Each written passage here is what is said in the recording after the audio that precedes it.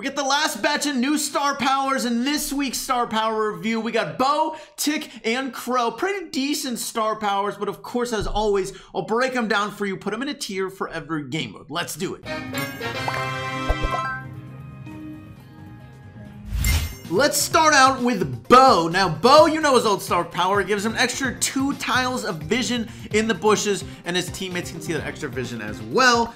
His new one, Snare a Bear, is whenever someone trips his mine, instead of getting knocked back, they get stunned for 2 seconds. Now, for reference, the knockback sort of stuns someone for 0.7 of a second. Now, with his new Snare a Bear star power, it doesn't knock them back, but it locks them in place for 1.3 seconds longer than his having his other star power would. Now here's Bo's star power review. I do think his new star power, Snare a Bear, is gonna be a decent star power because stunning someone is usually pretty good, and also his other star power is pretty bad, so at the least it should be better than that one. Even if his new star power doesn't prove to be great, it should still be better than the 4-tile vision you would have normally with his other star power, unless it's a map like Snake Prairie or something, a super grassy map, and then you would probably want the extra vision. But Snare a Bear, considering his other star power has somewhat of a stun already with 0.7 of a second,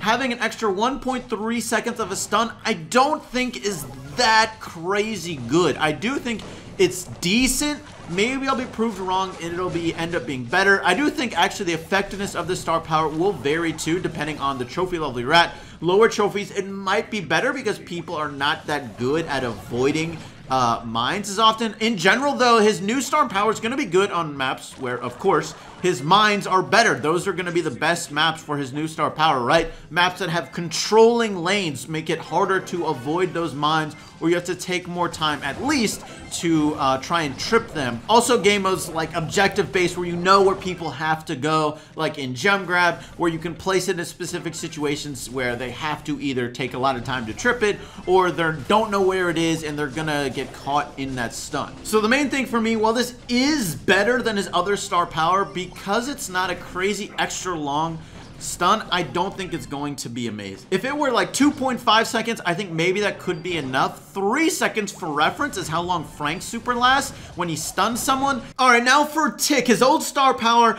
makes him regen health way faster, 2 seconds faster than he normally does, so he only has to wait 2 seconds and then he starts healing. His new star power, pretty simple, gives him a 15% faster reload speed. So I think you can imagine how this one works. I don't think I have to explain this too much, but yeah, his reload speed now is 2 seconds. I think before it was somewhere around 2.2 or a little over actually. Definitely a pretty good star power for him, but let's go more in detail. Here's Tick's star power review. Now, Tick's first star power, well, it is definitely a decent one, right? Healing for a controlling throwing brawler is always a decent thing, so that way you can keep on applying pressure more often than your opponents and keep them on their heels.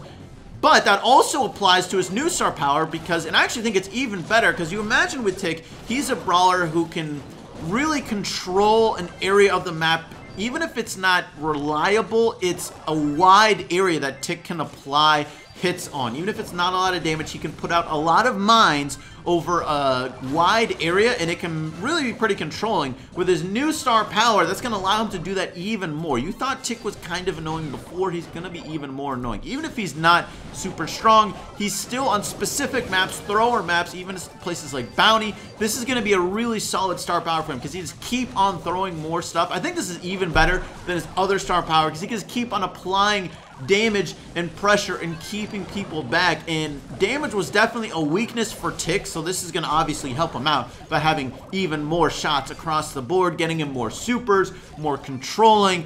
It's just, of course, better overall across the board. Don't really think you need me to explain that one all that much, so let's move on to Crow. Crow's old star power gave every time he poisoned someone, the enemy dealt 10% less damage, not only to him, but also to his teammates as well. His new one, carrying Crow, is whenever he hits someone, or actually hits something that's under 50% health, his daggers for both his normal attack and his super do 100 extra damage. So this is actually going to be a really solid star power. It actually works on safes. It doesn't work on showdown boxes, again, just like Piper's star power.